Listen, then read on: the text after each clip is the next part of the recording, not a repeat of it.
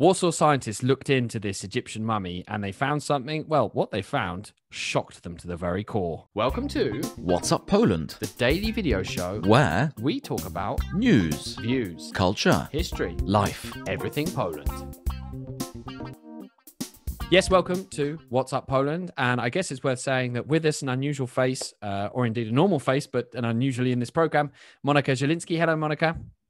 Hi, thanks for having me. It's appropriate that you're on the program in some respects with regards to this story because you're, I guess, in a way, you're being unveiled during this program, just like a wrapped up secret was unveiled by WizKid scientists in Warsaw recently, making a world first. As usual, Poland #1. John, are you surprised? No, not at all, mate. Because Poland is where it happens, and Poland indeed was where it Absolutely. happens. So this is the extraordinary story of a bunch of Polish scientists who were doing some regular scanning on an Egyptian mummy. As you know, there was the mummification of bodies and regal people surrounded by pots brimming with sesterces or whatever denomination was popular at the time, and various other bits and bobs hidden away for thousands of years. But this team of Polish scientists were looking at this mummy, which was believed to be the body of, I'm going to have to look for it, yes, the priest Hordyhuty, but it was not Hordyhuty. Indeed, the mummy, which has actually been around since the 19th century in Poland, belonged not to this male priest, but to a woman. Shocker. Quite unusually, and most unusually of all, with all of this, Stanisław, who's this Egyptian, it says here Egyptian archaeologist, not Egyptian archaeologist with a name like that.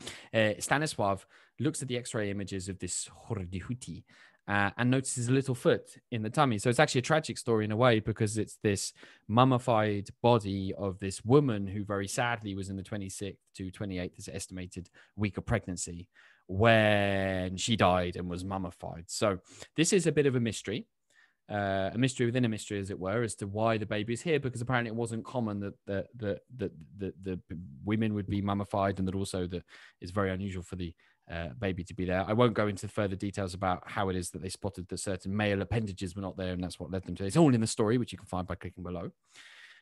So they've been doing, amongst other things, 3D reconstructions, and they show long, dark hair.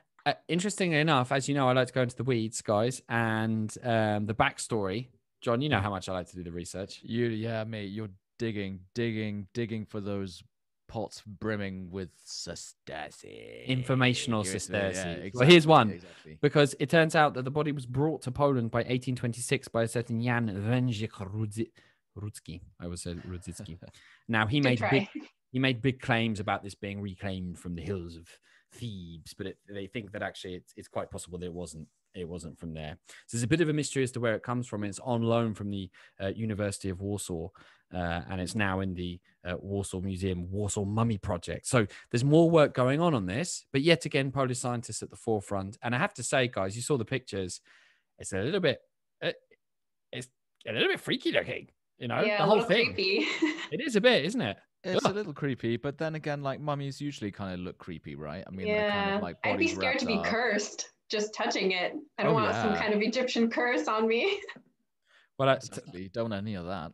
that said, guys, I noticed the scientists in the pictures. You watch this during if Philip, our editor, could put them on, then you'll notice that the scientists are not in masks. And I'm assuming that the photos are actually from pre-pandemic days because unveiling the secrets from the depths, you know, from a time when pestilence was commonplace without a mask on looks rather foolhardy.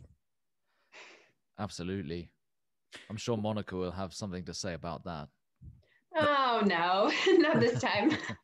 Well, there you go. So Warsaw scientists breaking waves, uncurling the mummy's remarkable secrets. You can find more about this story and check out this team of hardworking and attractively industrious Polish WizKids. Egyptologists, yeah, just getting down and dirty with the details and uncovering. And I think at the end of it, I thought to myself, what a tragedy in of its own way, you know. And people would have cried over this body and whoever this person was, and we don't know. So there's more to find out. It's a very interesting story, and you can find out more by clicking on the link to this story below the video. See you again for another episode of John. What's Up Poland?